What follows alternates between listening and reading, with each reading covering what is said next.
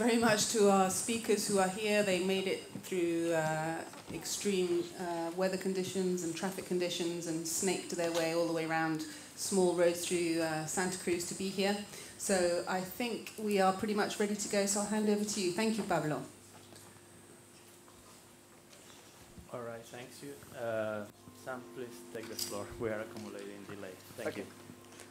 Okay, there we go. Thank you, everybody, and welcome to the second session. So for those of you who maybe came in a bit later, I'm Sam Mitchell. I'm a volcanologist and marine geologist at the University of Bristol, but I'm also currently chair of the Commission of Submarine Volcanism that operates through IEVC, so the International Association of Volcanology.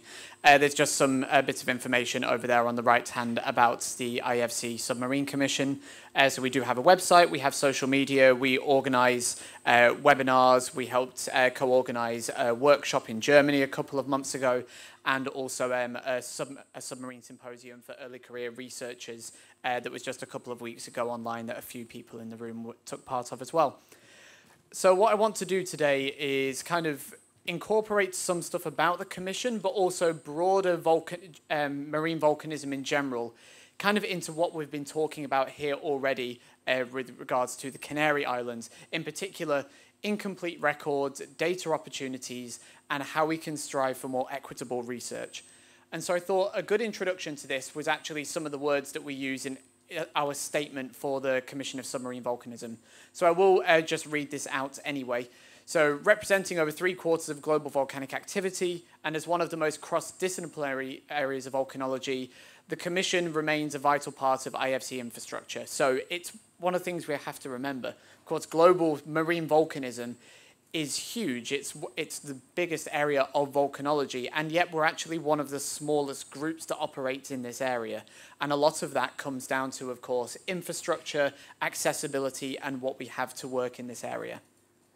And so this was written a couple of years ago, but it's still pertinent today as the world slowly recovers from a far-reaching pandemic and research vessels fully return to the water. We enter an era of exploration where new technology, methods, and digital capabilities and long-needed diversity and inclusion discussions are at the forefront of marine geoscience. So not just submarine volcanology, but also marine geoscience. Is that okay? Is there a bit of feedback? Shall I try that one? Yeah, let's try that. Yeah. Thank you. Okay, hopefully there's a little less feedback on that. If not, maybe I'll move around the room. Is that a lot better? Yeah. Yep. Okay, I think that location actually works. Yeah, so it's just getting this idea that things have changed over the last couple of years, and our mindset to marine volcanism has also changed. And there's many different things that have been developed in digital tools, AI learning over the past couple of years that we can really, really use.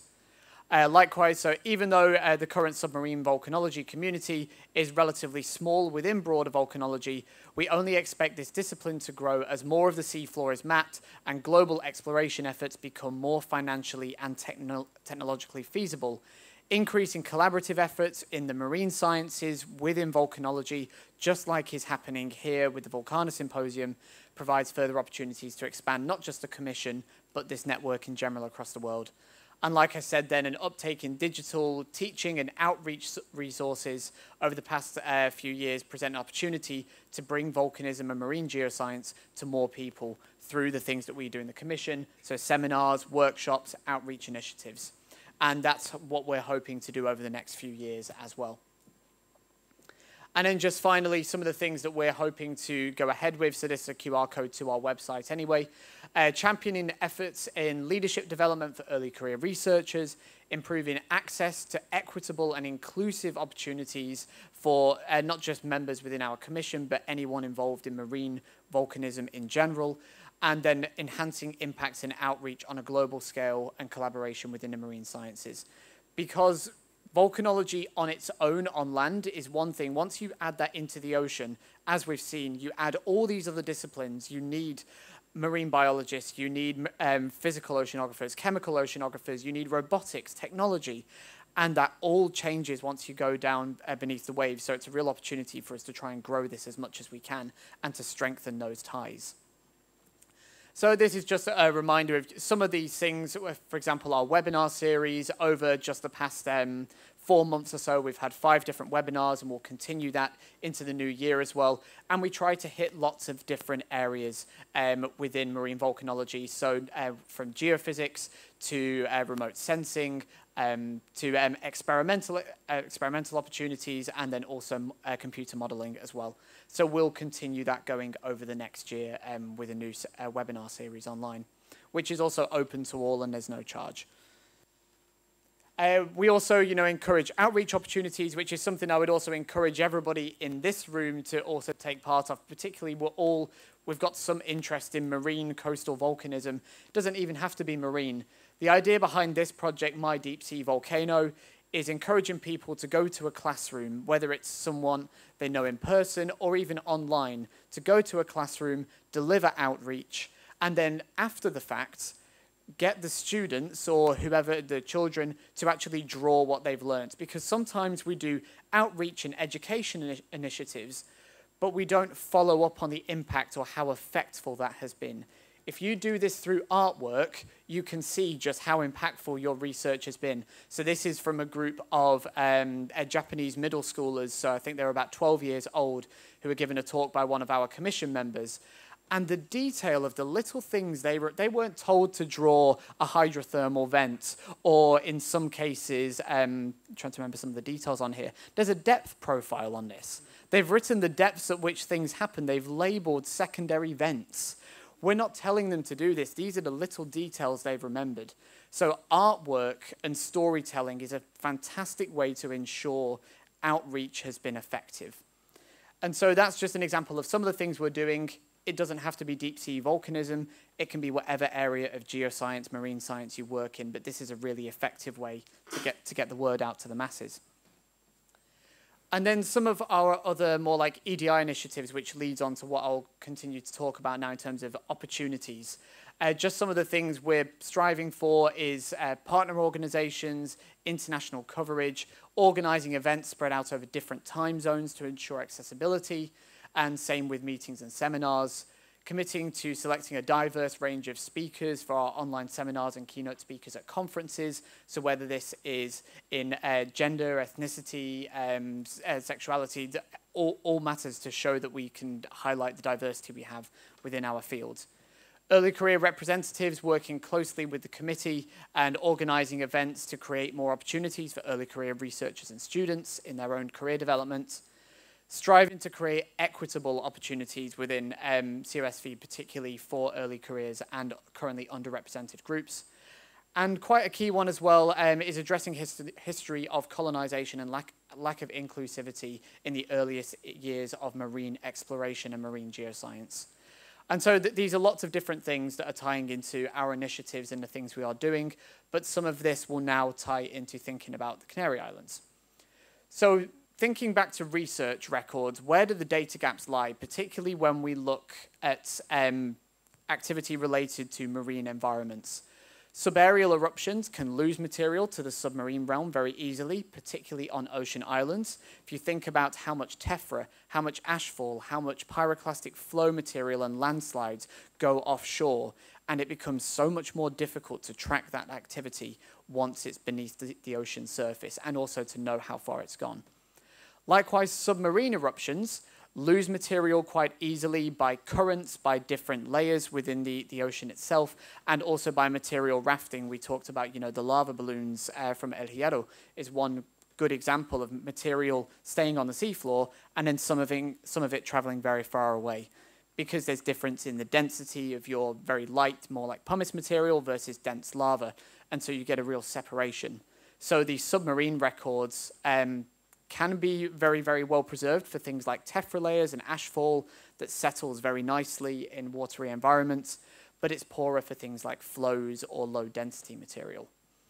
There's also biases when it comes to the shoreline versus distal. So sometimes if you go to the shoreline and you try to sample submarine material, it can be quite chaotic and you can have flows destroying material.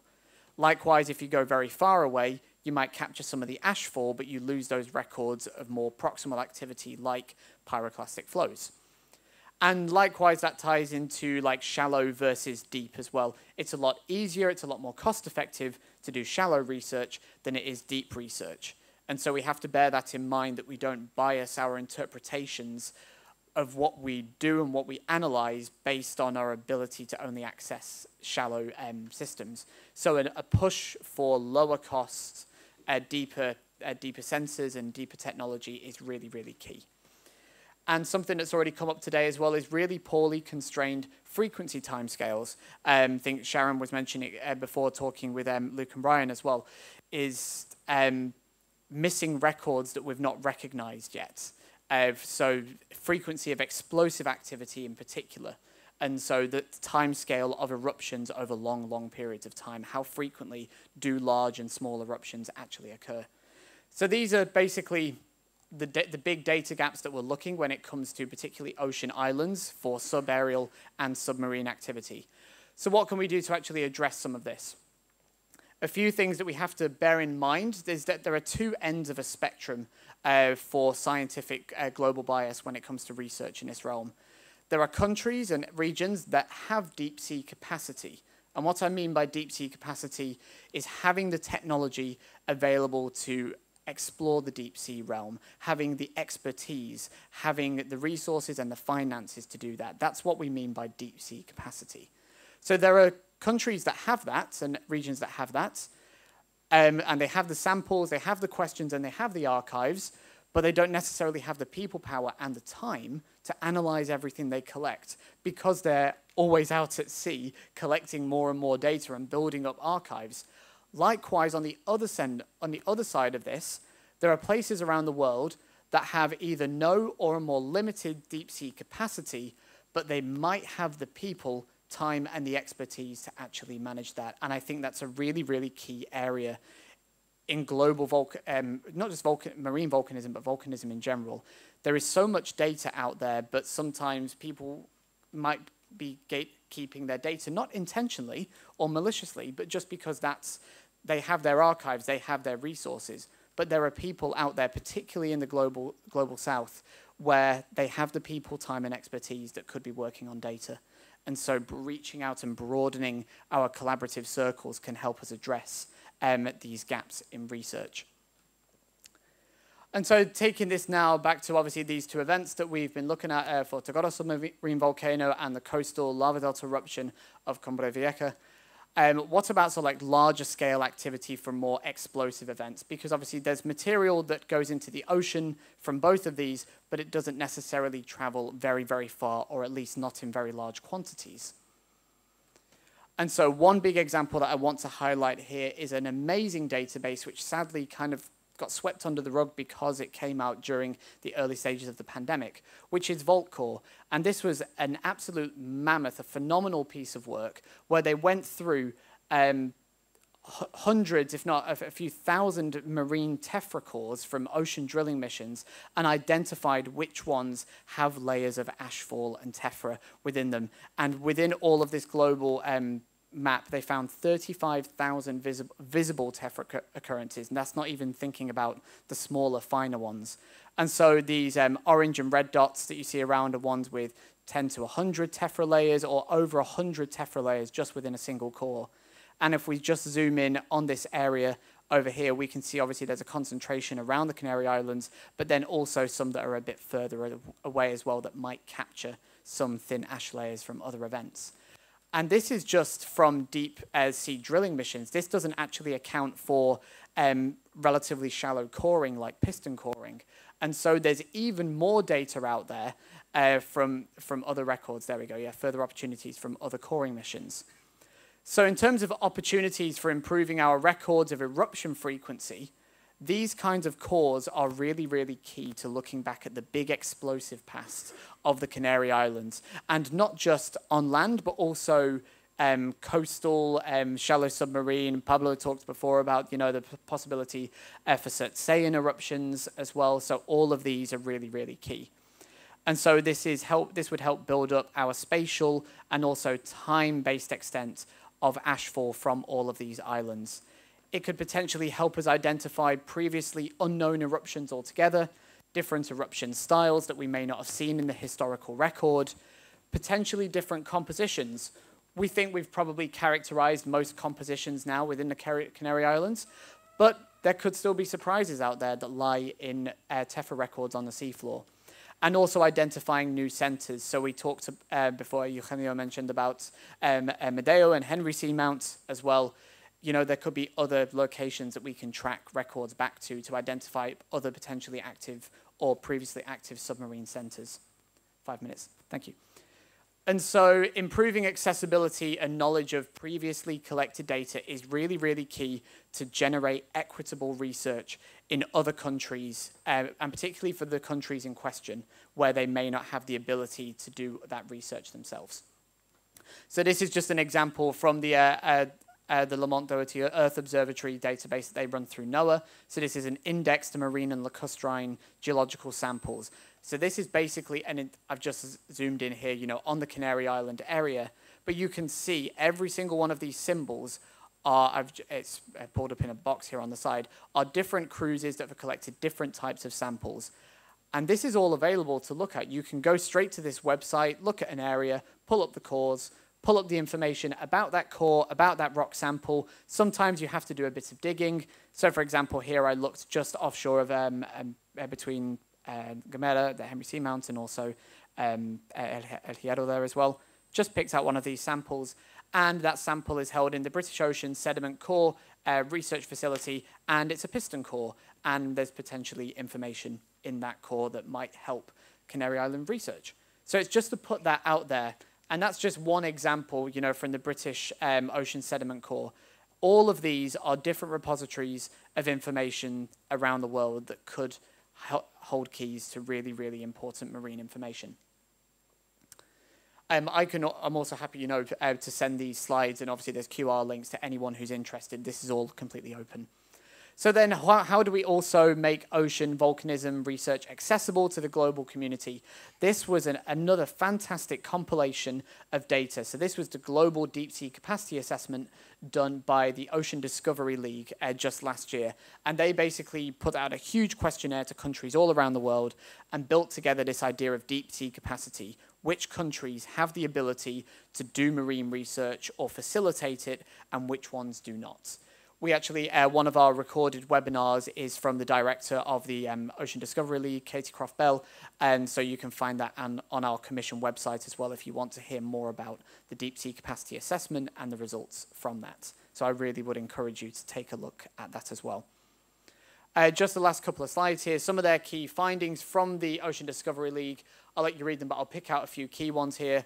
Prioritizing deep sea research, deep sea exploration is essential. Detailed research and inclusion matters. Small island developing states have different priorities for exploration and research. That is so key for us to always remember. The priorities of different countries and different locations around the world are not always the same. More deep sea submergence vehicles are needed globally. Non-research assets could be available for deep ocean research. And this is what I was saying before. You have people who have the time, people and expertise, but they don't necessarily have the research immediately available to them.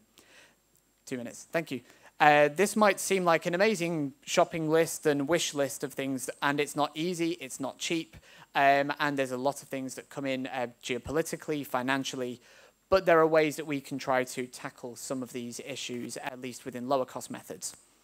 And so this is an example of one thing they did within the deep sea capacity assessment is look at every economic exclusive zone for every country and assess how much contains deep ocean. So that's waters deeper than 200 meters in this case. But they also break that down into different categories. So 200 to 1,000, 1 to 2 kilometers, 2 to 4, 4 to 6. And so if you take the entire Spanish EEZ, in this case it's not highlighted, but it does include the Canary Islands, 92.4% of the EEZ contains waters deeper than 200 meters. And if you take just the Canary Islands, it's 99%. And so that presents a real challenge to learn more about the Canary Islands past, particularly for those deeper cores, deeper missions. And so we need deeper technology to be able to make sure we're not biasing our information. I'll kind of skip over this, I think, and maybe just highlight. So Southern Europe is what Spain was included in this case, and they were looking at different, the importance of different things. So do you have the expertise? Do you have the technology and importance? And this is not necessarily reflective of Spain. This was gathered over Southern Europe in general. So it just kind of shows that there is, you know, the Canary Islands are not representative of all of Southern Europe. And so you have to dig deeper into this data and start going now, what do they want to do next year by region and regions of importance, not just by countries, because Spain versus the Canary Islands in terms of its priorities, I'm sure many of you will agree, is very different when it comes to marine research. And so this is actually something that's only live until Monday. This is a survey which is talking about deep sea research and imaging systems. So what the Ocean Discovery League are looking to do next year is looking for input that will help guide their team and collaborators to assess technical and usability needs, this is key here, for low cost, easy to use deep ocean research and imaging systems. So again, I can send these to anyone or provide you the link over the course of today. And I think I'm coming to my last thing now. This is basically for the Canary Islands as a case study of lessons between the eruptions of Togoro and also from Cumbre Vieja to look at these 4 really key questions because, you know, and the IEO and the people involved were thrown into both of these events, particularly for El Hierro. So these key questions, what knowledge, tools, technology, and data do you wish to have beforehand looking back? What were the greatest challenges met at the time in rapid response? What could you recommend in preparation for a geocrisis for other countries in other regions? And is there a particular technology or instrument you wish that you could prioritize in terms of maybe research in the future? So I'll leave those up there as kind of final thoughts. Thank you.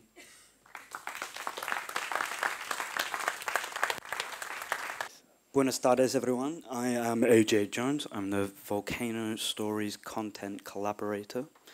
And today I'll be talking to you about the power of VolcanoStories as a tool for engagement of science to the people who need it most, residents and tourists of the Canary Islands. What is VolcanoStories is the first question I'm sure you're thinking of.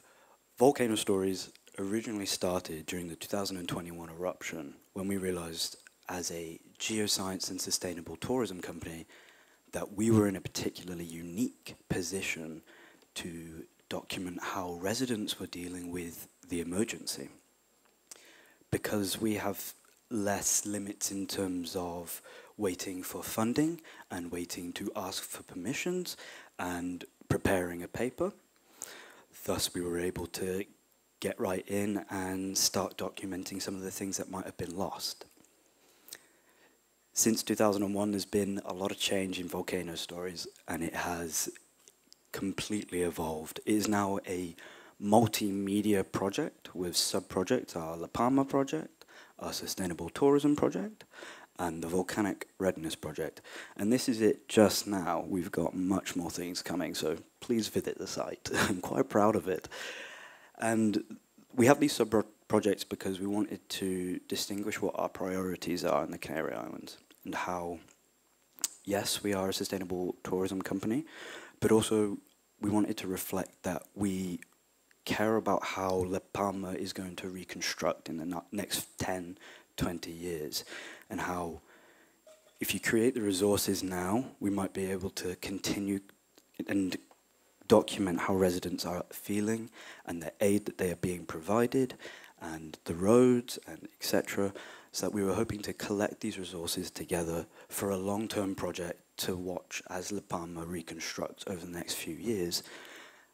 And furthermore, we've got our volcanic readiness project because something that we have noticed through our research and our work is that unfortunately, there was a lack of awareness with particular questions when we asked a volcanic survey. I'm going to come back to that later. And of course, that's particularly important in the Canary Islands. And thus, this volcanic readiness project is quite crucial. Our aims through this project. So, our aims are to create a system to decentralize science. What I mean by decentralized science is the way that science has been set up in most countries is there are particular organizations and particular people who have access to publication, research funding, and thus it often leaves certain voices out of the picture. Furthermore, with centralized science, there is a particular system that you have to go through For example, you have to find a research niche and the research gap, apply for funding, not get the funding, reapply for funding, etc. And there's a long period of time before you might be able to do the science you were really excited for. We've also found that through centralized science, sometimes a key group is left out of this equation, and that is the residents. And I'll expand a little bit more on that in the next slide. Our next aim is to avoid the miscommunication of sciences. In particular, we do this through science communication of our staff and students. And again, I'll do this in the next few slides. Another aim is to engage the public in science, and I've touched briefly about why this is important, but particularly because at the end of the day, we do love volcanology, and sometimes it can feel awesome and interesting to observe and research, and I certainly do feel privileged to do so. But it is and can be a crisis, as I'm sure everyone in this room knows, and thus we need to engage the most at-risk group, the residents, and making sure that they feel connected to science once again and not disenfranchised by science. And the final one is to create collaborations, and we're very lucky to recognize quite a few faces in here and many of the organizations through GeoTenerife, and I'm hoping maybe for some more later on, I don't know. So this is my slide about decentralized science. I've touched briefly on it, but I wanted to also be open about there are negatives to decentralized science. There is definitely a reason why the global scientific community is organized in a centralized manner. For example, there's a much more structurally integral review system with centralized science. You know, when you send your paper off for review and then it gets into a journal, and that is really important. And we have decided that we've observed that we would like to come up with a more robust review system. And this is something that we're actively working on right now and coming up with solutions on how we can create a review system for our work before it becomes public.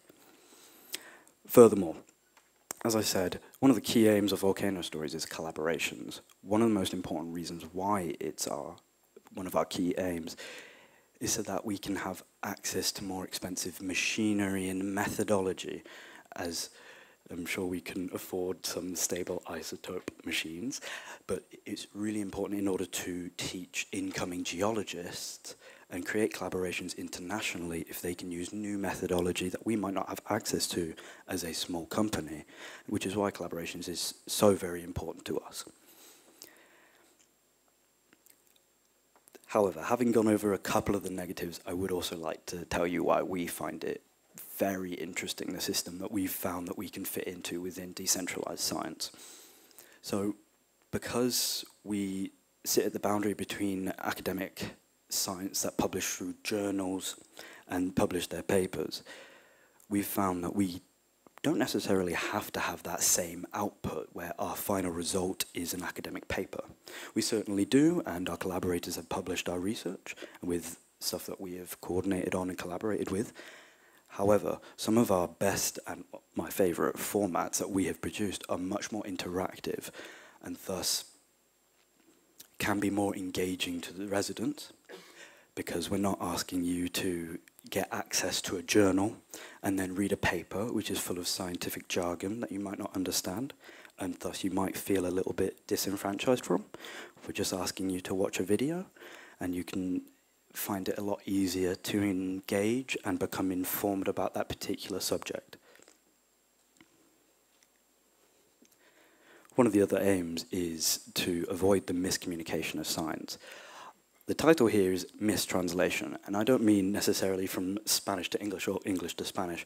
What I mean by that is the mistranslation of scientists' words when they go through an intermediate source to the news, because I'm sure many people in this room have found that the research that they've done and the conclusion that you come to is not necessarily the conclusion that gets output and perceived by the world.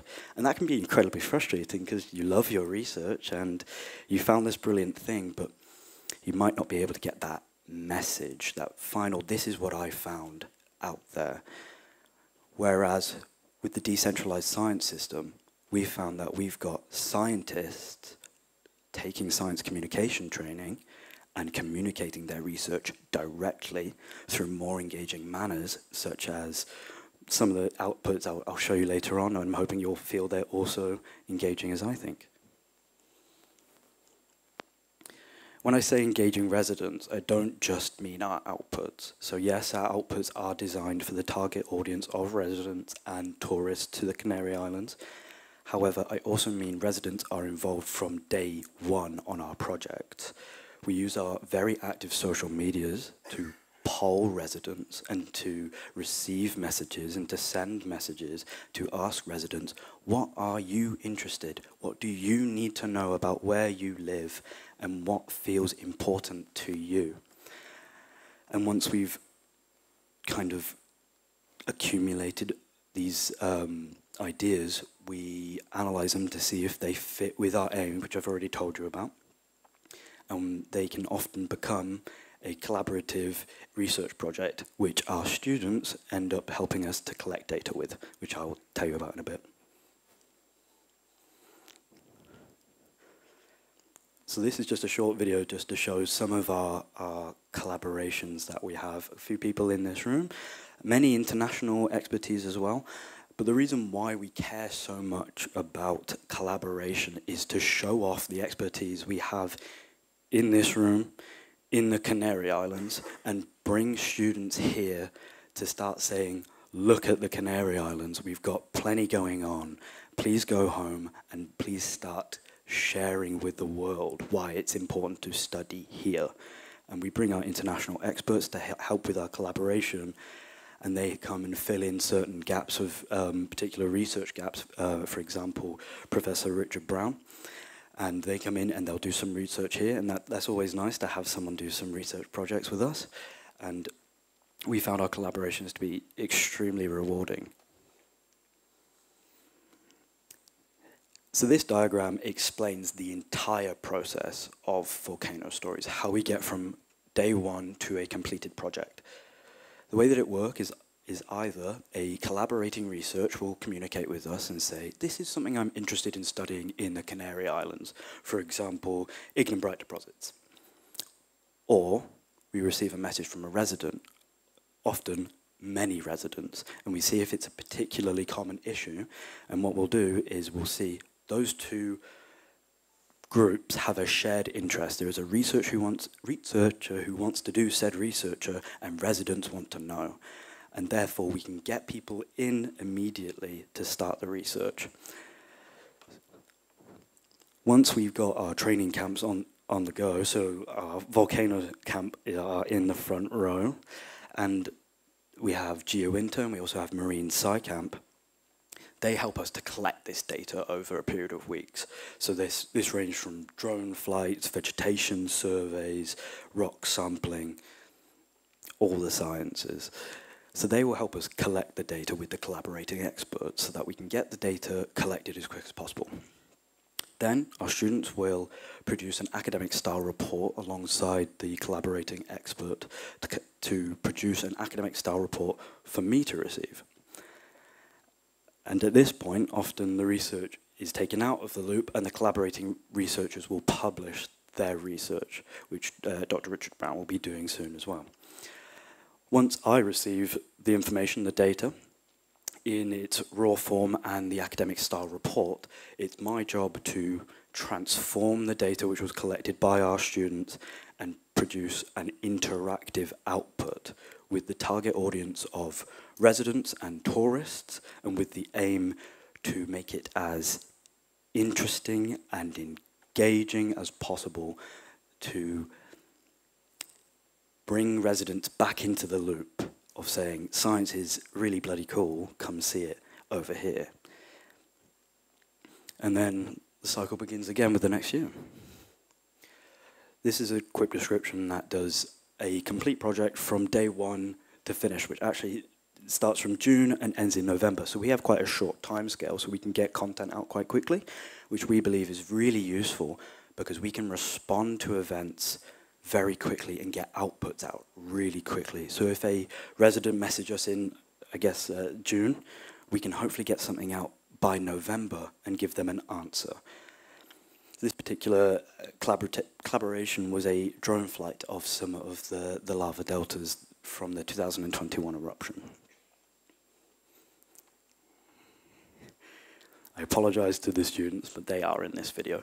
So I'll touch quickly about how the students collect the data. So recently we had a collaboration with IGN, and Stavros allowed us to go and take a stratigraphy log, and our students, you can see in the videos, are taking a log of the ash and tephra.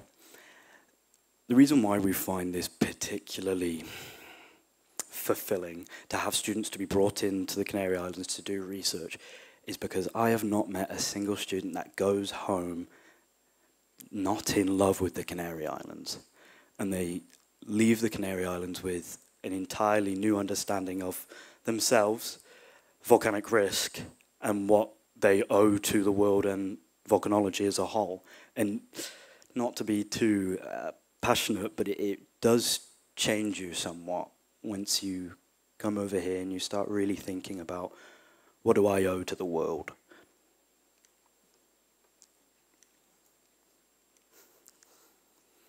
I've not got the 3D models to play around with right now because I thought that might be a bit too much, but these are some of our 3D models that we've produced. So we've got the main cone and a couple of the deltas, and we've also got El Potito, and we produce these 3D models so that you can really get in on the detail and see what they look like. And something that's really interesting is that these are all open access. They're just on our site, they're really easy to use, and we've got short descriptions on there which are written with the description in mind that it might not be a geologist reading this. It might be someone who's just found it interesting, and thus it is open access to all.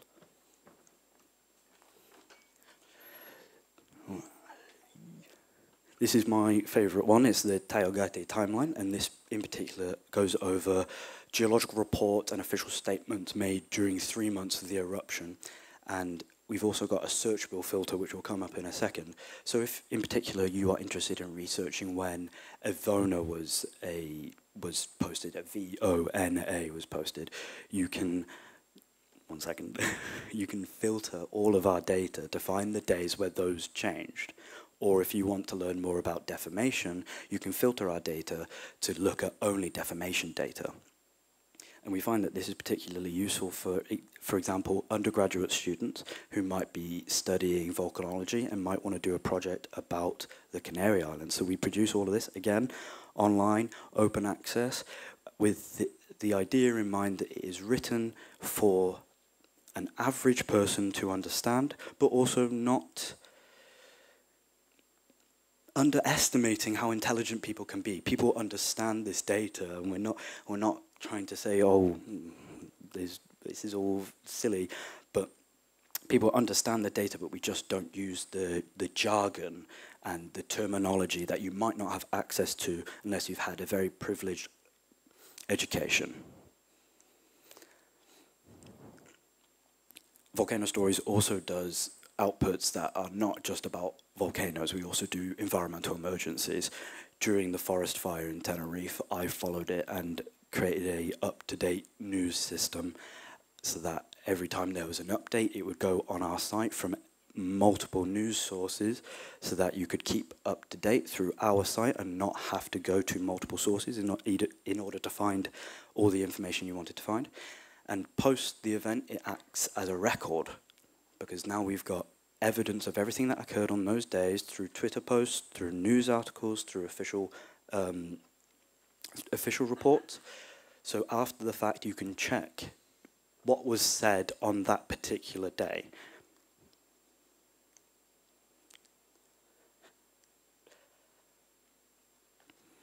As Sharon mentioned earlier, we also do a lot of videos because we find them to be particularly engaging. People like a video. I love YouTube, it's brilliant.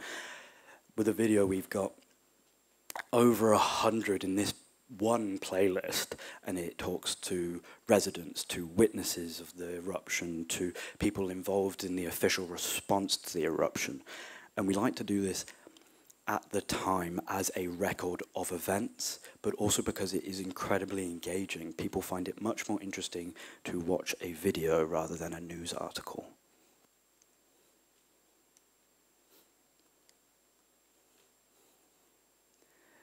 This particular page is about the reconstruction efforts on La Palma, and we collate evidence about the reconstruction efforts in terms of aid and the physical reconstruction in terms of road and infrastructure and scientific projects that are occurring in La Palma, and also other updates that are occurring that are relevant. I'll skip this video. It's very good. Have a look, everyone.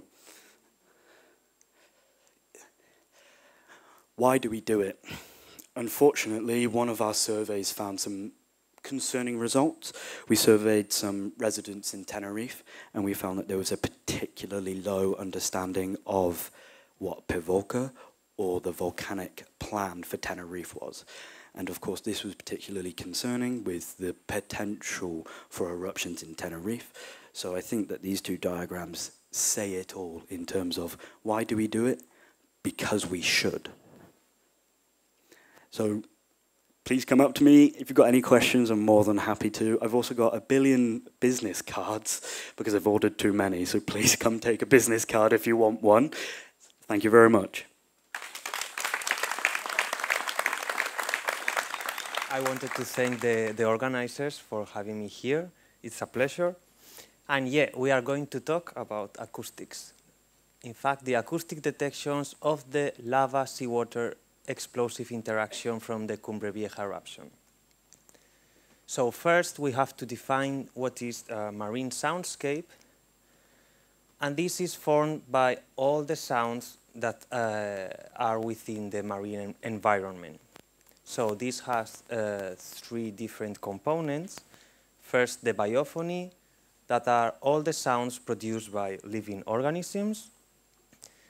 These animals use the sounds for hunting, for communication, during courtship and reproduction, and for navigation in their environment. And we can use these sounds and monitor them to see the ecosystem health, the population structure, and absence, presence, and all of that. Then, of course, we have the anthrophony, in which we are responsible with all the marine traffic sound, the propellers, the echo sounders. We use them for navigation, resource exploration, and communication. And then we have all the non-biotic but natural sounds that form the geophony. And these are the wind, the rain, and the waves, but also geological events that produce sounds like earthquakes. So we wonder if we could monitor potentially dangerous geological events like volcanic eruptions using passive acoustics. So we have, Eugenio has already talked about the La Palma eruption. It started September 19th, 2021, lasted 85 days. The lava flows eventually reached the sea, forming lava deltas within a marine reserve in La Palma. This produced alterations in the biota and physical chemical parameters in the surrounding waters. And of course, the Oceanographic Spanish Institute was there studying drastic effects in the oceanographic parameters, biology, but also the acoustics. So what we are going to see here is how we analyze the acoustic recording both during and 1 year after the volcanic eruption in order to investigate possible changes in the marine soundscape when very hot volcanic products, such as lava, were being spilled to the much cooler seawater. So what would we do? Here you have a map of the Canary Islands, La Palma, and shaded in blue the marine reserve of Franja Marina Fuencaliente from the Natura 2000 net. And here below you can see the lava extension first in October 19th and then once the eruption finished. And here this diamond is our deployment. So here in this mooring we were able to deploy 3 hydrophones. You see here the dates during the eruption and 1 year after the eruption. So we have 3 very different scenarios where we were monitoring the acoustic ecosystem there. So we have during the eruption, while the lava was being spilled to the sea and the oceanographic vessel was working by. Then 1 year after the eruption, and the oceanographic vessel also there. And then we left the place, and the recorder was still there, and we were able to recover it 1 month later. And also here you can see how the lava from the crater followed more than 5-kilometer path till the coastal reefs, and then it reached the sea. And there was a part, as Eugenio already told us, that was a submerged part of the lava deltas. And in here you can see from the IGN earthquake catalog all the earthquakes that took place at the same time of our acoustic recording. So how we analyze all our recordings. The acoustic analysis were performed in MATLAB and Audacity. So first we calculated metrics for the overall soundscape. For this is a metric we call toll, that are third octave levels. For this, in 1 minute bins for all our recordings that comprise more than 500 hours, we calculated the sound pressure level in decibels relative to 1 micropascal for each of the 1/3 octave frequency bands. And we calculated percentiles, the 5, the 50, that is the median, and the 95 for these metrics. And then we performed a manual oral exploration of the low frequencies with a signal annotation and characterization. Here you can see a spectrogram. We're going to see much better later. So we looked at low frequencies of less than 100 hertz, because looking at the literature, we saw that most of the geological events were acoustically detected at these frequencies. And then we characterized the signals using their waveform, the frequency component, and the sound levels, and also the intervals between each signal. And with all this data, we prepared a detection algorithm and applied it for the recordings during and after the eruption. And we tried to establish possible sources of these sounds. So here we have some results. Remember, we have 3 different scenarios.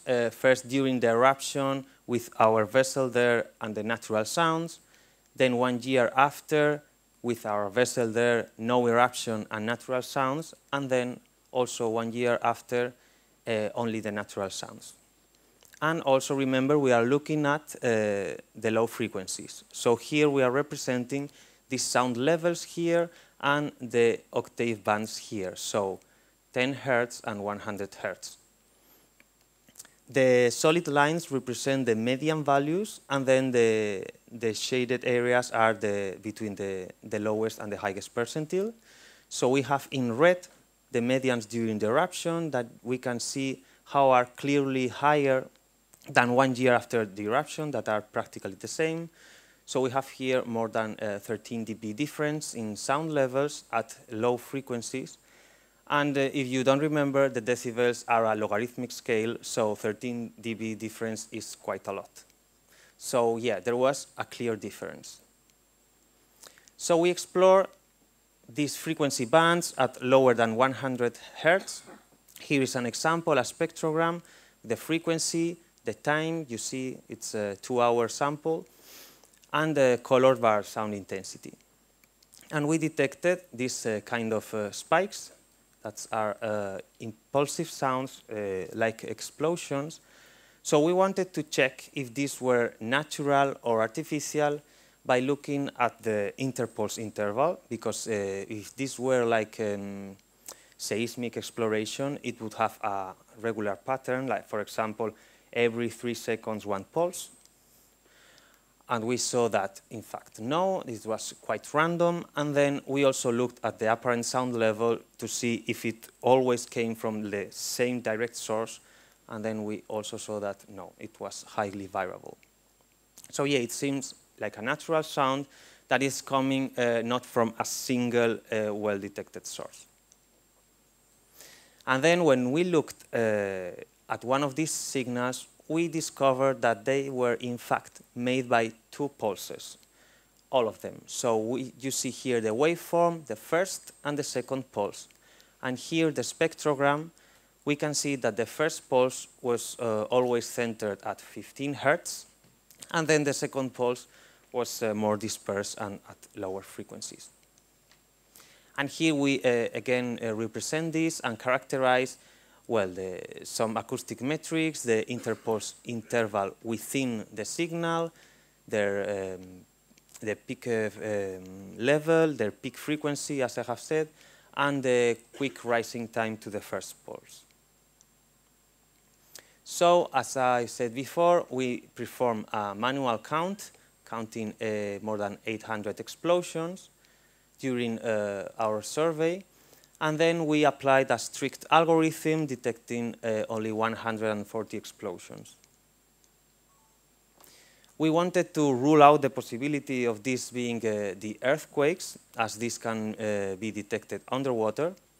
So here you have a representation of the earthquakes as vertical lines in time for both our recording periods during the eruption and 1 year after the eruption.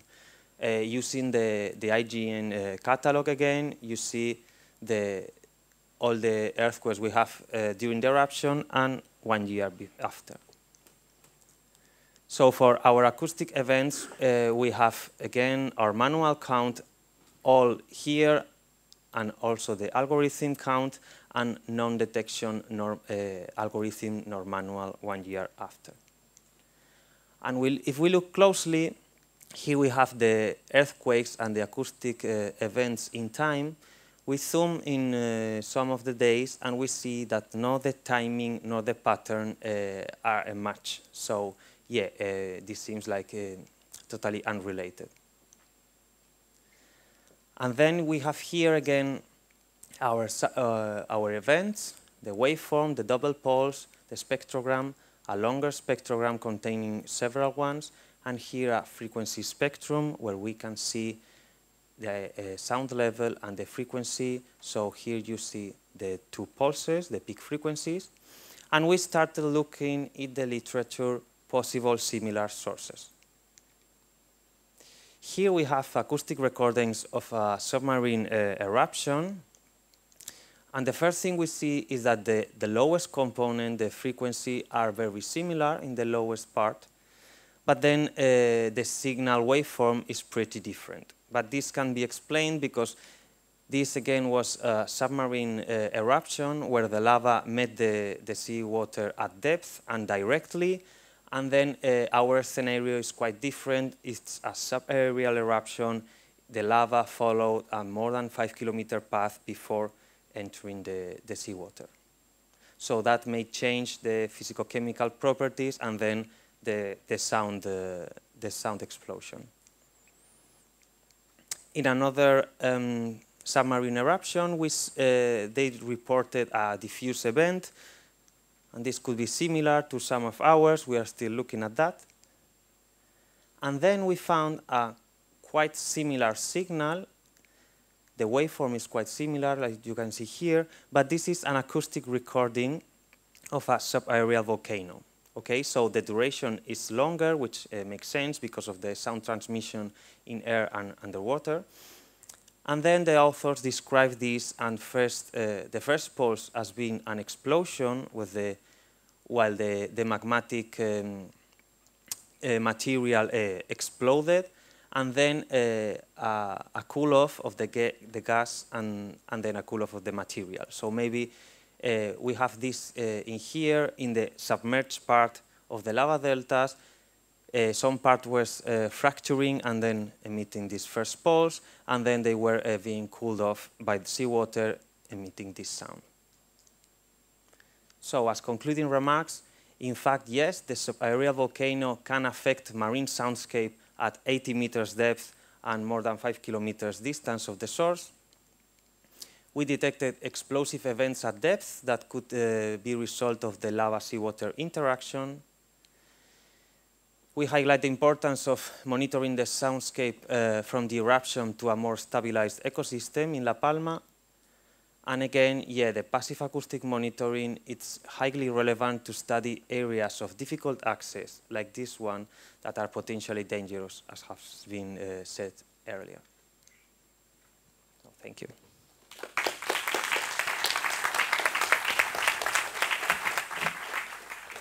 Hello. Yeah. Okay, first of all, as you can see, this is not my talk. This is something that was put together by our colleague Isabel Ferreira. Unfortunately, she cannot be here with us to explain this, so you are going to have to put up with my explanation, which is maybe not as good as hers, but I will try to translate my best.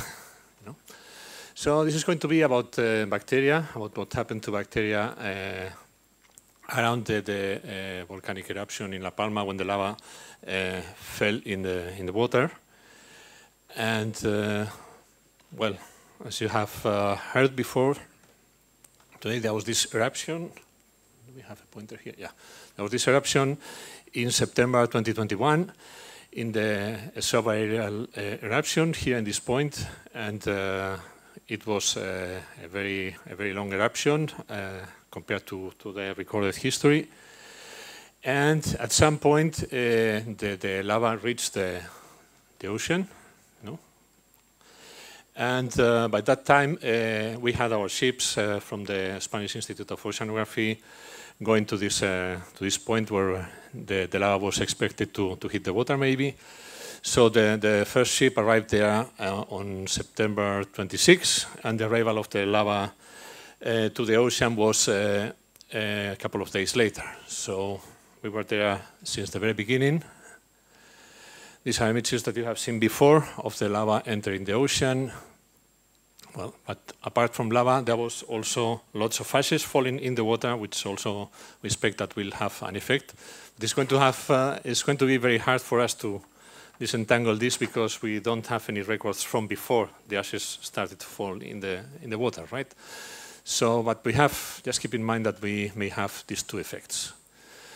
Okay, so these cruises were multidisciplinary cruises where we characterized the morphological variations in the structure of the seafloor. We also studied the physical, chemical, and biological properties of the water. And we also wanted to know what would be the effect on planktonic communities, right? So there you have some examples of what ashes did to the benthic communities, but there was nothing so evident about what was happening in the water column, right? So, well, we used our usual workhorse, the oceanographic rosette, which is equipped with bottles that you can close at at any desired depth where you have detected a change in properties or something interesting. And then you have also an array of sensors in the bottom of this rosette that will measure temperature, conductivity, pH, fluorescence, oxygen, anything, right? So this is what we did. We did this in different ways. At some points, we used the rosette to just take depth profiles, just vertical depth profiles in one spot. As you see here, these points here. At some points, we did also tow-yaws. Tow-yaws means that we would take the rosette in the water and then start moving the ship and going up and down with the rosette so that we get this zigzag pattern, and then we can swipe very quickly a very long stretch of the water column and see the properties. And we are also able to close bottles, whenever we see something interesting. As you can see here, there was this is turbidity, for example, in this graph. We saw some interesting things there, like these layers of turbidity very close to the lava delta. There was a very large impact, and then we had these two plumes, one in the surface, one about 100 meters, where you would see increased turbidity, probably due to the presence of hyaloclastites and also of ashes from the atmosphere. Right, this is, and we also used at some point these unmanned aerial vehicles, drones, what you were asking before, right? And this allowed us to approach the lava delta, you know, in ways that we couldn't do with the ship because it was dangerous, and then deploying this bucket and taking a surface water sample, you know, from the drone and doing it safely for everyone. But this was something really amazing for us that allowed us to, as you will see, to detect things that otherwise we couldn't have detected. Okay, there is also some publication of this, and I think somebody is going to talk later about this in more detail, so I won't go too much into this, but this allowed to detect some physical and chemical alterations next to the lava delta. But okay, let's go for the aim of this presentation. We were interested in looking at microbial diversity, and basically, so that you understand a bit the process of what we did, we just took water samples with all the small microbes in there. We filtered them, so we collected all the biomass on a filter. We extracted the DNA from these filters, and then we used we amplified fragments of the ribosomal RNA gene using universal primers, so that we would get a representation of every possible microbe in the sample. Right? After sequencing this, we just organized the samples into, so the sequences into these ASVs, which is amplified sequence variants, basically into different types of sequences that would roughly belong to maybe species or maybe some other level of taxonomical depth, right? So let's think of them, you know, roughly as species for the purpose of this talk. Okay, if we have these types of information, the first thing we may want to do is look at how diverse the communities are there. So this is an index, this KO1, that reflects the diversity in both in terms of richness of species, but also in terms of evenness, how evenly distributed they are, right? So these are the two legs of diversity, let's say. This index combines both, and the number here is just a number that tells you the higher the number is, the more diverse the sample will be, right? So we have samples in blue before the lava reached the ocean, in red after the lava reached the ocean. And this cluster here represents those samples that were collected during the first cruise in September 21. And this other cluster was a bit later in October 21. Right? And this is one of the drone samples. What you can see is that there is a slight increase in diversity from September to October, but really we can't really tell whether this is the effect of the volcano or just the normal evolution of the system through time. But we have an indication, at least on one of the drone samples, that the diversity was much higher. This is this sample here that had 238 exclusive ASVs, so exclusive species that didn't show up in any other sample.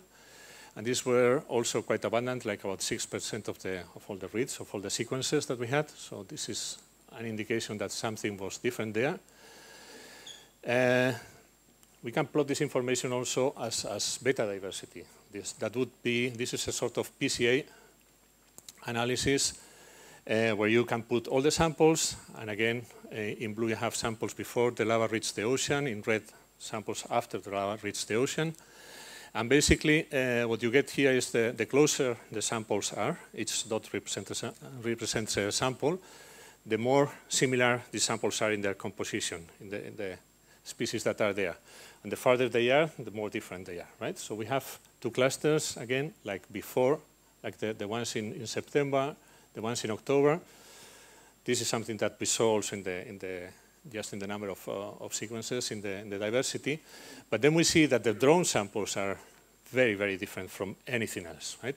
This is something that without the drone, we could have not seen. So these are this bunch of samples that were collected very, very close to the lava delta. So what was in there? This is just a rough representation, not going into too much detail to all the more than 3,700 different sequences that we had, just grouped by families. right, where you can see, well, before the lava and after the lava reached the ocean, there is not much of a difference, and not much of a difference, you know, in the general composition of the communities between September and October. There is a bit of difference, but not a lot. But then we have this bunch of samples here, the drone samples, which are very, very different, right? They don't look at all like the others. And going into more detail into these samples, we see that, well, this is a plank sample just taken using the same technique, the drone. So just to make sure that, you know, it's not something that we are making up by collecting the samples in a different way, but, you know, this sample was collected also with a drone, but farther away from the lava delta. And here you have that there is, again, quite a difference, you know, if you are far away or if you are close to the lava delta. And what do we have in this, especially in this pink part of here? This is the family Thiomicrospirales, which are gamma proteobacteria, and especially many sequences of the genus Thiomicrorhabdus, which is actually something that you find very often around deep sea hydrothermal vents. And these organisms are capable of oxidizing metal sulfides. So this is something that is growing there that is characteristic of hydrothermal vents of places where there is volcanic activity. Also, doing a different analysis, just going for samples where we had a very thick layer of turbidity, you know, samples 39 and 36, and a bit enhanced turbidity, but much lower levels in sample in station 2. You can see that at the points where there is enhanced turbidity, we have a different community, you know, especially in these two bars here, which are actually representing the SAR 324 clade, which is a group of bacteria that, with many representatives that have the potential for doing chemoautolithotrophy of sulfur, so they can grow autotrophically on sulfides. And we also have a lot of archaea that are able to oxidize ammonia, right? So again, microbes that can live on reduced products that are commonly found around hydrothermal emissions. Okay, and this was basically it. There are two major conclusions. Like, well, if we had stayed, you know, only with the normal CTD samples, we would have missed a lot of the response, because there was no massive response, you know, in all the samples except for those really, really close to the lava delta. And this is interesting, because if you think of the mantra of the microbiologists, you know, that we repeat all the time, like everything is everywhere, then the environment selects. You think, well, this is proving it in some way. On the other hand, I would say, well, it's quite remarkable that within days to a few weeks, you get the development of these communities, you know, out of nothing, almost. So I suspect that there must be lots of hydrothermal, you know, points not very far away, you know, where the seed for this kind of communities is coming from. And also the other significant conclusion is that, you know, we really need to put drones, these UAVs, into the picture, because they allow us to take samples and to collect information that otherwise we wouldn't be able to collect. And that's basically it.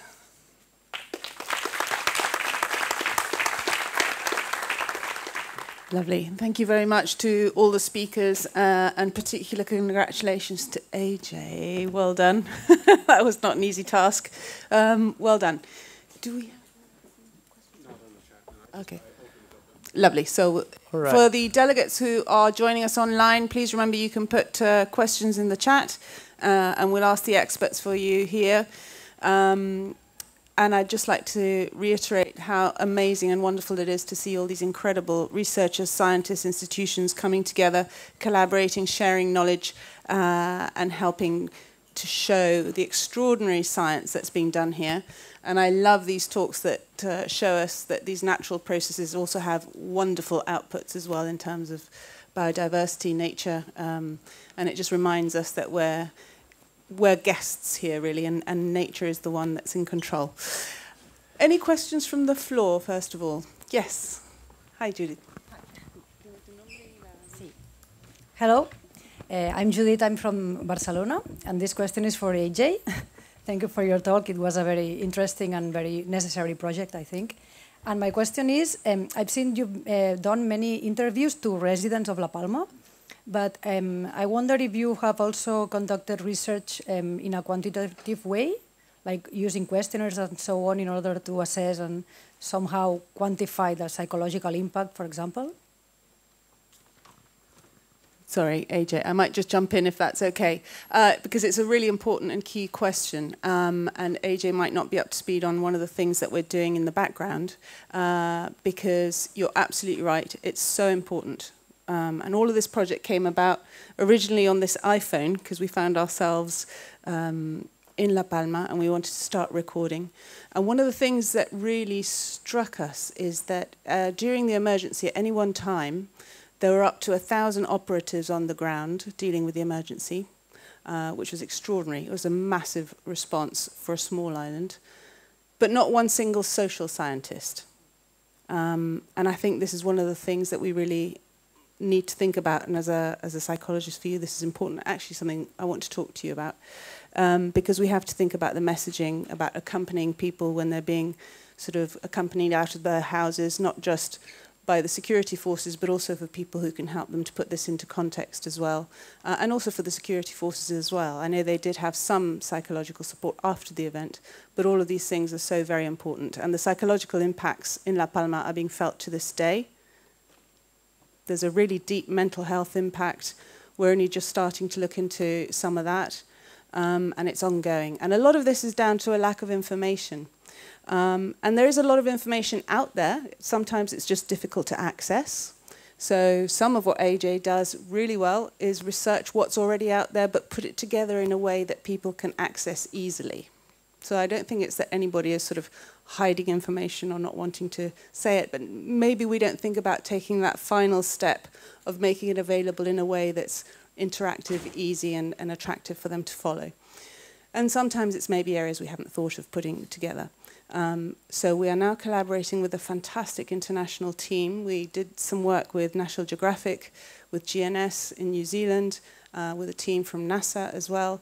And we've got, hopefully, we've just heard we've got some funding to go forwards in a multi-year research project in La Palma that's going to tie together a lot of what we did. I mean, I'm a journalist, I'm not a scientist, so all of this to begin with was just a journalistic exercise, but using AI on what we've got already and going forwards with more structured interviews, more structured research, we're going to take this through forward and draw some conclusions, thanks to some funding that's come from New Zealand, which is amazing, but we don't know too much about that yet, but that's coming up. But thank you for your question. Did that answer your question? Thank you. Any other questions from the floor? Yes, Max. My question is also for AJ. I'm Max Pizarro. I'm from the University of Mississippi. Oh, okay. And Sharon, feel free to butt in as well. But with VolcanoStories evolving the way it is, what styles of research are you looking for people like researchers like myself to bring to the table to help you guys out as much as we can? Yeah, that's a great question. Do you want me to start, or you go? Go ahead. Thank you very much. Something that's particularly important, as I'm hoping that everyone was able to hear from my presentation, is that it can be any volcano science, sustainable tourism related. It can be about La Palma's reconstruction, but the key thing is it needs to be about the residents. It needs to have some output that we can use to help residents. Science is great, but science for science sake sometimes lacks what we need to give to the world. So any science would be brilliant, but we just have to find a way to collaborate our two sides of the story in order to reach an output that is engaging for the people in the end of the day.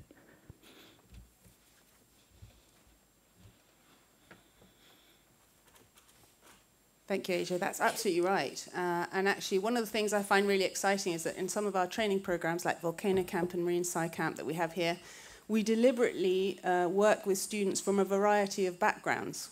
Because when you do that and they're living together, working, learning together in this amazing environment that we call the Canary Islands, they pool ideas and they come up with some really exciting suggestions. So if you just tell me the subject that you study, just so that we have an idea of the breadth. So you are a... I'm an igneous petrologist. Yes. Petrology and geochemistry. Yes.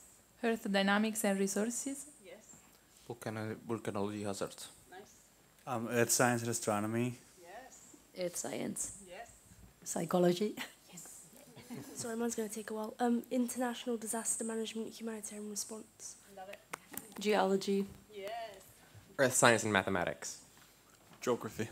Okay, so we have quite a mix. And if you think of a traditional team or a traditional field trip, you're all thinking along the same lines. You might all have the same sort of training, the same sort of background. And what I think is really exciting here is that they're coming from different countries, different backgrounds, and that comes up with some new initiatives, some new viewpoints that we can then flex into these sort of research programs, which we hope will be of utility. And we're not here to undermine any of the science that the official institutions are doing, quite the reverse. We work very closely with them. We make sure that we're not going to sort of put our foot in it scientifically, but it is utilizing all of these different viewpoints and trying to give a new vision that people can really access with. And it's amazing what Eugenio does as well in his Volcano project. He also invites a multidisciplinary team. He doesn't have to. He's worked incredibly hard to raise all of this funding. He could just take his own team on there, but he does open up his cruises. When we went first onto the boat, not long after the eruption, in I think it was January or February 2022, I was so surprised to see the breadth of scientists who are on there, who are all working so beautifully together in a really collaborative environment. And I think that's a real example for people to follow. Yes, Jay. I have a question from the chat.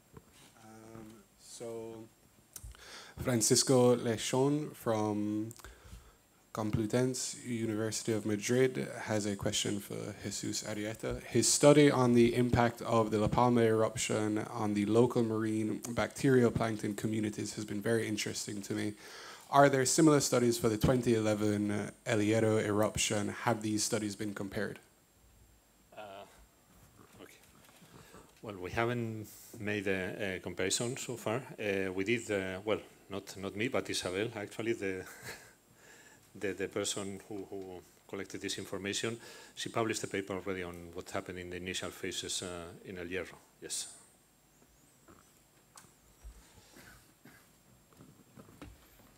Thank you, Chechu. From the floor, any more questions? Sharon, I have... Perdón, Pablo. I don't need the microphone. So you were showing wiggles, which is, I think, what I like a lot about the physical processes. So if I understood properly, you think it was the explosions that were happening underwater, or explosions on the crater that propagate through the air and then excite the water? So what is your take on the origin of the signals? Yeah, thank you. Yeah, this is sometimes a bit confusing. Yeah, the proposal is that those were underwater explosion from the submerged part of the lava deltas. Alba is going to talk about something of the lava deltas, so we'll see. But yeah, because in acoustic propagation, sound propagation, if it was a subaerial sound or the earthquakes from the earth crust, then it shouldn't propagate very well from the medium change in underwater. So it shouldn't be like so clear, the signals. So yeah, those were produced underwater. It would have helped to have also acoustic sensors on the air. So I think CSIC had a research team that had acoustic monitoring, so it probably will be good to talk to them. Yeah, I definitely would. Yeah, thank you. Nice. We have another question online. From the chat, yeah. This is from Olivia Hurd, and it's a question for AJ. Her question is, for researchers not local to the areas that they study, what methods of communication would you recommend using when communicating with residents about their research? Sorry, could you repeat that, please? 1 second, let me try this little method. For researchers not local to their areas of study, what methods of communications would you recommend using when communicated with residents about their research? Okay, thank you. I think something that I in particular struggle with is I'm not very fluent in Spanish yet, and there's something to be said about the nuances you can lose when you speak another language. For example, there are certain concepts that I just can't quite convey as well as I would like to. And I think there's something very important about when you're conveying your research, it would be ideal to do it in their language, in your language that you speak, primarily because a lot of science has left people feeling disenfranchised and people feel disconnected to science, in some way feel like some scientists are gatekeeping, not on purpose, but just through the system in which we do science means that a lot of science gets behind a paywall. And thus, the thing is, we would recommend that you collaborate with other local organizations when you are trying to communicate your research. Contact local organizations, ask their advice on how to correctly communicate your results to the people who need to hear them. And that way, it's communicated with all the nuances of the local language and culture.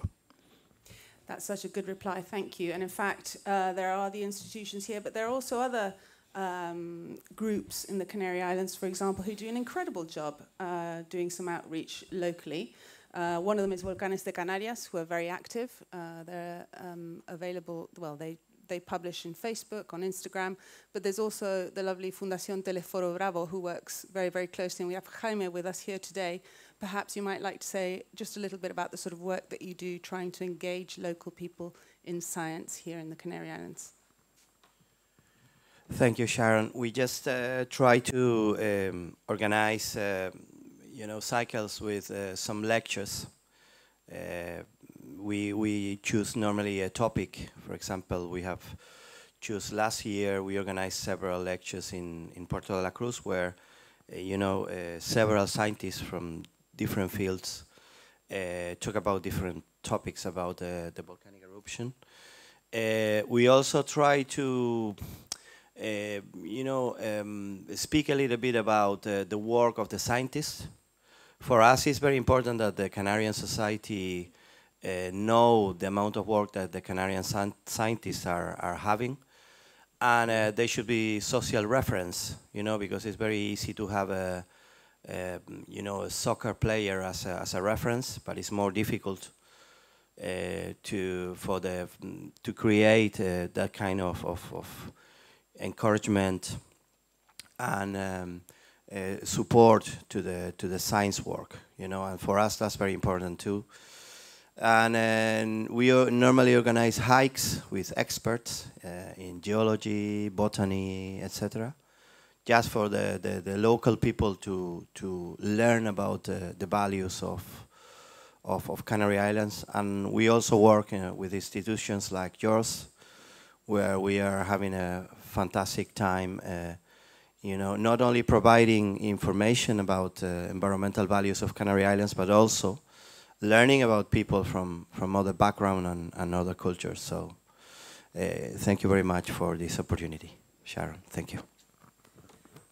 Jaime, thank you, and thank you for all the work that you do here in the Canary Islands.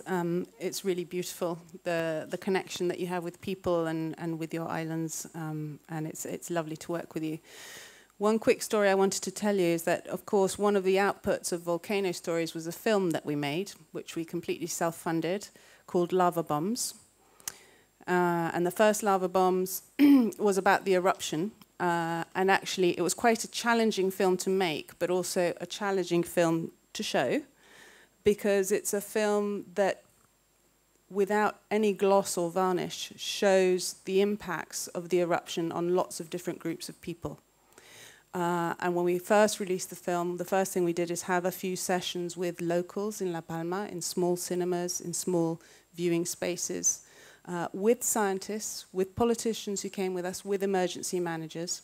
And it was a really important exercise to do because on the one hand, they felt that their views and their voices were being heard. But then we would have a question and answer session very much like this, where we would help residents to pose their questions. Because after an event that is traumatic, not only do they have questions, they might have resentments because they might feel certain things have happened. And there's a real healing process in having these question and answer sessions where they feel they can really be heard. And one of the ones that really sticks out in my mind is that we showed the film in a school, 14 and 15-year-olds. Tough crowd, let me tell you, 15-year-olds. So we showed them the film, and I said, who here didn't like the film? And there was a very sure 15-year-old boy who said, I didn't like the film. And I said, fantastic. Tell me why. I'm really interested in your point of view. Tell me why you didn't like the film. And he said, well, I'm from Puerto Naos. My family is evacuated, and I don't believe a word anybody is telling me about the science in Puerto Naos. I said, I'm so glad you said that, because actually we had with us one of the scientists who was responsible for doing some of the monitoring. And there ensued a really interesting conversation between them where he could talk about the frustrations he had with lack of information, but she could also talk about all the work and the effort that was being made. So sometimes it's not that things aren't being done, sometimes there's that little lack, that last link of communication, and if we can help people to understand better all the work that's been done. And the one thing I always say when we show lava bombs, whatever you think of what happened here, if you see every single person we interviewed in that film, not one of them has had a good night's sleep in a long time. The work everybody did here during that eruption was extraordinary, under very difficult circumstances, and I really commend the work everybody did. Which isn't to say we haven't got things to learn. That's very healthy, and that's something that's being done, which is amazing. But yes, it was an extraordinary event, and sometimes we need to understand a little bit and have those dialogues which are so healthy to understand everybody's viewpoint. Any more questions from the floor? Yes, thank you. Well, my name is Michael. I'm a retired biologist, and so my question is directed to Jesús. And it deals with the chemoautotrophic bacteria which were found near the coast during the volcanic event, which usually not are there.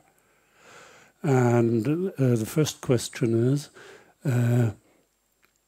are these bacteria usually, but in very less concentration there in that field? And the second, is this related to possible deep sea volcanism, which sometimes may appear in Canary Islands?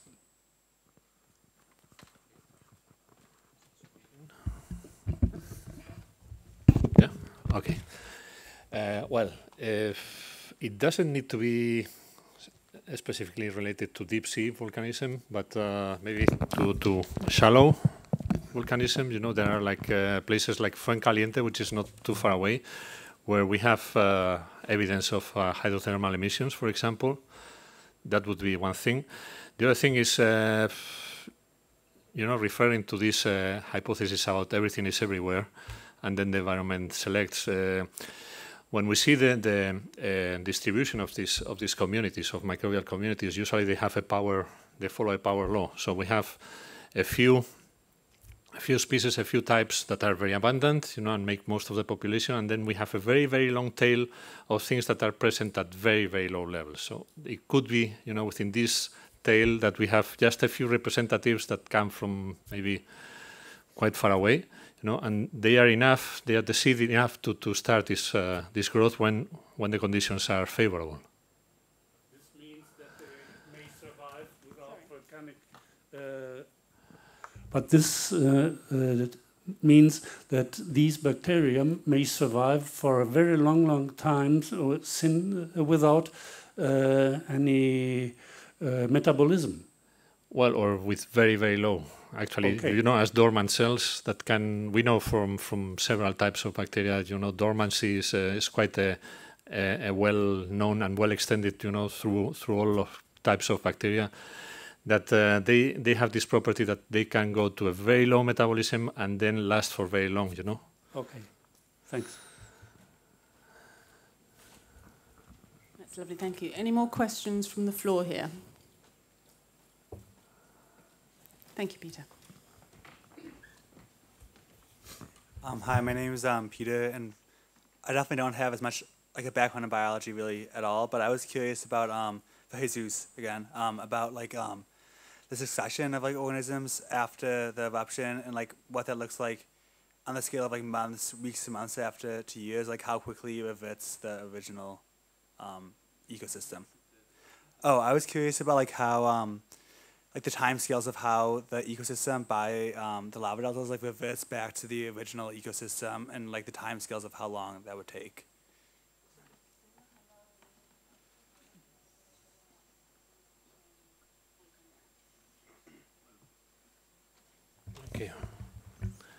Okay, we don't have a lot of evidence on that, you know, on lava deltas, but what we know from El Hierro, for example, which is a very different situation. In El Hierro, we have still hydrothermal emissions, you know, that have been continuing after the eruption for a decade already. And we know that these are fueling, you know, these communities, and these communities are, you know, the substrate where other things can chew on, you know.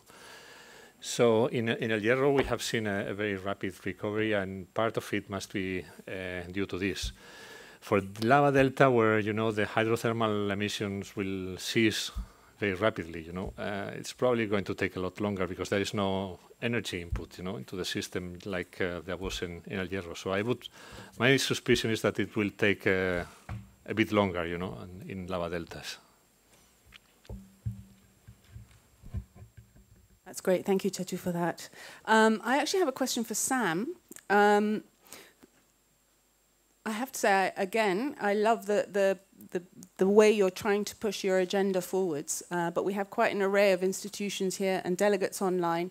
Perhaps you might tell us if there were to be another event, how can IAVC Submarine flex its network, if you like, to be of assistance? Because I think that'd be really helpful to talk about that just for a moment. Okay, sure. Would you mean necessarily during, or I guess this is an event that is happening at this stage? Yes, of course. I think there's one thing which is very key. Of course, you know, people will always be available to talk to the public, because whenever there is a geo crisis, a geohazardous event, the people who are on the ground are usually the local scientists, the local agencies and authorities, and they have work to do. They have important things to do with regarding, you know, crisis management, and in some cases, you know, rapid needed data collection. Where the Commission can potentially help in the future, not just in the Canary Islands, but any future event around the world, is having a team of people who can communicate the science and know what is going on, particularly in the world of marine volcanism and coastal volcanism, who can potentially be available to talk about these things. We've talked about setting up a network of people who would be comfortable to be reached out to in the event of something happening around the world. We had this during the Hunga Tonga eruption in 2022. There was so much media attention around this eruption, and people were being reached out to by news and media who may not necessarily have been the right people to be reached out to. If there was already a pre-existing network with the right people, with the right expertise, who were also comfortable talking, and as you said before, and AJ said about, you know, bridging that final gap of communication so that people have that trust as well. I think that's definitely one way we could be able to help out, is to have a community of people ready who are not necessarily the boots on the ground, who need to be actively responding to the situation. And in terms of international scientists, I think it's also important, Sam, isn't it, for them, A, to disclose when they're not an authority on the subject and maybe pass press or other people on to somebody who will, but always to amplify the voices of the local scientists on the ground, yes? Because we do see a lot of pseudoscience online, and it's actually quite scary. Some of these accounts may have millions of followers, and they sort of add 1 and 1 and get 15 or something. So what would you advise anybody who is actually doing any sort of social media, you do a lot of work in terms of social media and outreach, anybody who might want to give an opinion or post something during something that has an impact on people, what are the things they should really bear in mind and be careful about? And you hit that exactly right, which is don't be afraid to say no in your area of expertise. And if you can pass, you know, a request you've had from the media onto someone else you know who has the right expertise, then absolutely do so. I've done it myself, and people have done it for me. Of course, that comes down to who you know, and sometimes there can be bias in that, and unfortunately, sometimes that can leave out local scientists just because of who our networks are. I don't know necessarily everybody who might be the appropriate person with the local expertise, but the more that we connect and talk to each other, I think it's okay to go through a couple of lanes of people, even for things like documentaries as well, not necessarily just for media responses, but when it comes to documentaries, I know I get reached out to quite a bit to talk and advise people about, oh, we're thinking of doing this to do with volcanoes. I'm like, okay, well, have you reached out to an Indonesian scientist as opposed to me because you want to do something in Indonesia? That's the way it should be first. Yes, I understand you might have found me through the channels of social media, but those of us who have followings and have networks need to be aware of who our networks are and who our connections are to make sure local voices do get heard and also amplified, so that it's not always the same personalities and presenters being shown through media, news interviews, and through documentaries. And also I think we have a real opportunity to call out, don't we, people who are sort of either trying to make something sound more dramatic than it is, or have a certain bias in their reporting. And certainly in the recent weeks in Iceland, it's been really interesting to see a lot of, certainly some of the academics that I follow, calling out people who were just trying to be really categorically catastrophic about Iceland, and actually trying to redirect the message to those local sources and amplifying those institutions. Do you think there's a responsibility on all of us to help redirect that message and actually do it actively? Yes. No, obviously, you know, we don't want to put that responsibility on everybody because all of us have different I guess levels of confidence in this as well when it comes to dealing with the public.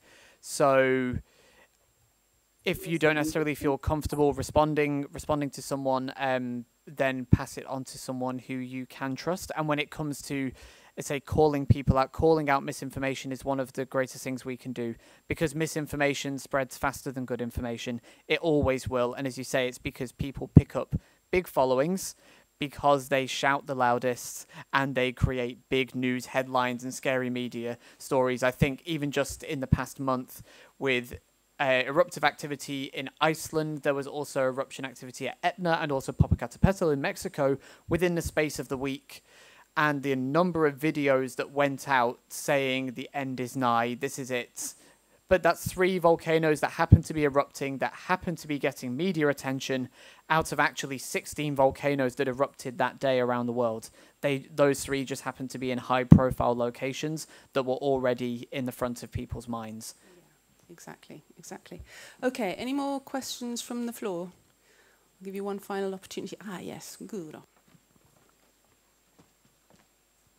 Yeah, it's a question to both you and Ajay, because as you are working with the VolcanoStories project, you gain a lot of experience with communicating natural disasters and hazards to local people. Is this something you will, do you have like a plan for sharing this with people around the globe that perhaps has other natural disasters that they have to face? That's a really good question. So, yes, is the short answer. One of the things we're doing is we're going to be going to cities on volcanoes in Guatemala. And we're running 3 or 4 different sessions, very much directed on different local sections of the community around the work that we're doing. So one will be directed at the scientists, one to emergency managers, politicians, but also the residents as well. Because we have spent the last 10 years bringing students from all over the world, thousands of students from all over the world, and a lot of scholars from all sorts of different backgrounds. And the thing that I find heartbreaking is how great the disparity is in readiness and resilience in the face of natural phenomena across the world. And lessons that are learnt in one place just aren't received or applied in another.